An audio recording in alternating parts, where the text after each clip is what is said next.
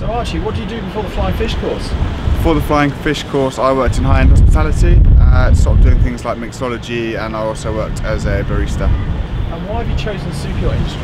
I chose the superyacht industry because I met someone while I was travelling in Southeast Asia who works out in Miami doing it, and I just thought it'd be a great opportunity for me to extend my career into a new industry. And how did you find the Deckhand course in Cowes? I found the Deckhand course in Cowes very informative.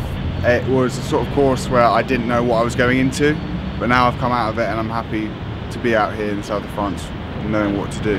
Now we're in the south of France, what are you up to today? So today we've come down to Monaco with a few friends who we've met on the Flying Fish course.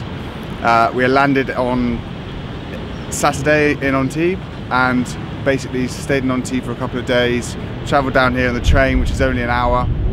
The guides have handed out a few CVs, including myself, doing a bit of duck walking, and then they've already got into some interviews, but I'm still waiting on some responses. But fingers crossed this afternoon that I actually get some responses. But just going to go back down there in a minute and carry on doing that.